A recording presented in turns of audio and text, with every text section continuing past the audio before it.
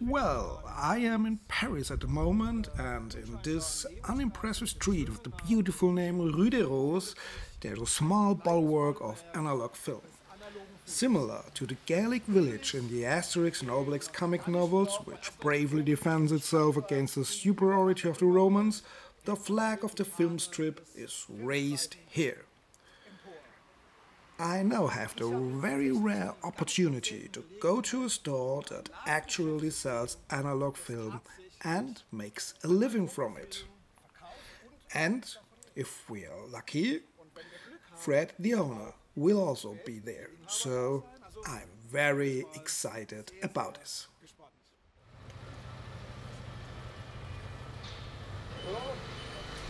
Salut Fred. Oh. Hello Fred, it's a pleasure to be here and visit your great store. Oh, fantastique. Tu es le bienvenu, évidemment.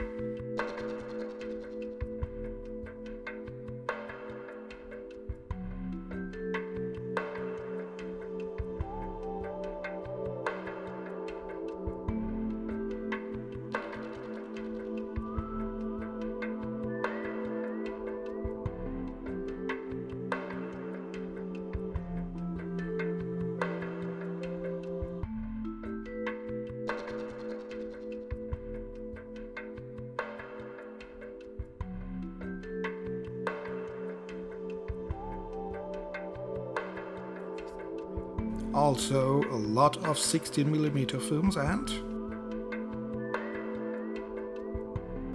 Look here, an old display. Can one say you have a passion for analog film? I think you can say that, indeed, displays proves it. A real passion for analog film material and for films that are no longer to be found on modern media. So, the analog is interesting for me on two different levels. On the one hand side, it is the material, the carrier, which also refers to the origins of cinema, and on the other side, the content, which is very often only available on this material. This is what I'm interested in. Film rarities as well as the quality of a copy. Donc, la pellicule m'intéresse également pour ça. La rareté des films et la qualité du support. And where would you say does this passion comes from? There are several things that come together. Through my mother, who took me to an old cinema, I developed a love for the cinema, for cinema culture, and a very young age. I was born and raised in a time when analog film was king. There was no other medium. I saw the videotape coming up. I was a young adult then. But for me, the analog footage remained the only format I wanted to watch film on. I didn't ask myself the question whether I liked the analog footage or not anymore. I loved films, and to watch them, analog film material was the thing. Then the analog film gradually disappeared, but I stuck with this nostalgic film image, which is a bit soft and a bit unusual compared to video and digital images that followed. First, there was the love for cinema, then the love for this nostalgic and also outdated material came up. Do you have a private collection, and if so, in what are you interested in especially? I have a large private film collection, and my collection is still growing. It's been growing for years. I'm not averse to modern media. I have a beamer at home, I have DVDs, I watch DVDs. I can't escape it either.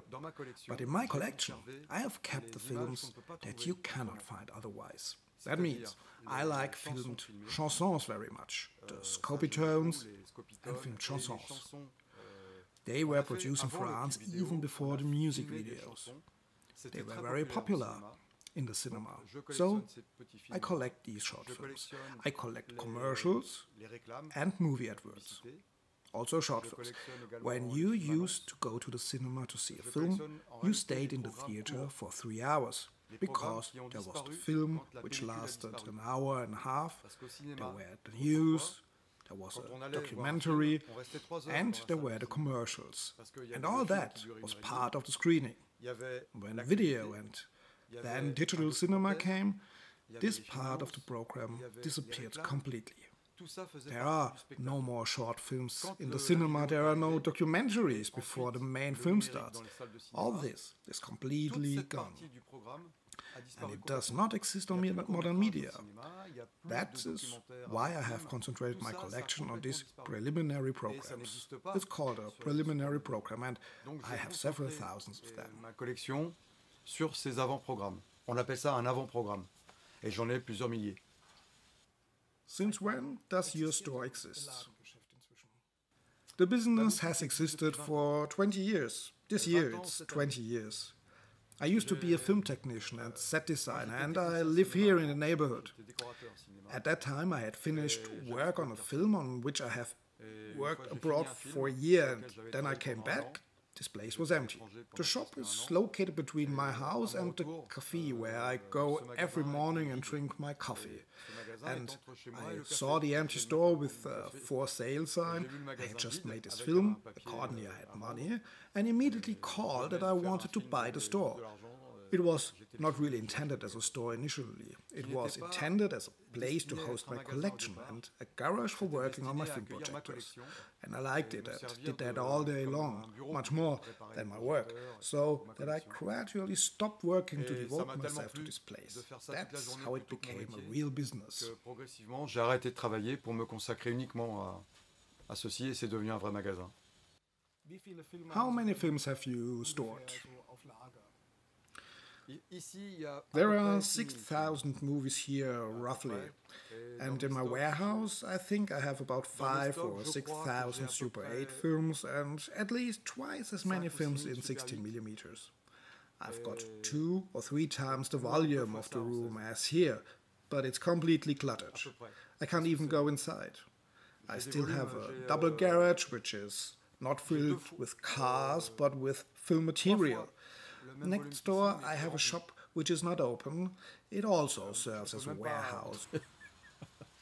And I have film copies in the back of my own parking lot behind my cars. I have them in my house. I have them everywhere, actually. Everywhere I can find room. Qui sert de stock. Et j'ai derrière, dans mon parking à moi, derrière mes voitures, j'ai des films.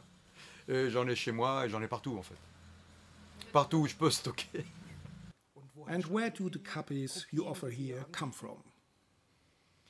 There are several sources, and since I'm the only one here now who is interested in Super 8 and 16mm, I'm quite well known. When junk dealers or biffin, the people who take the trash away, find films, they bring them to me. When a collector dies, I'm usually contacted by the family. And when a film store is closed, it happens, the films usually end up here through one or more middlemen. Every time movies are out for sale, I try to be among the first and take everything with me, without distinction. I buy everything first and then I sort it out. J'essaye d'être là-dessus, le premier, et je prends tout. Sans distinction. J'achète tout et je trie après.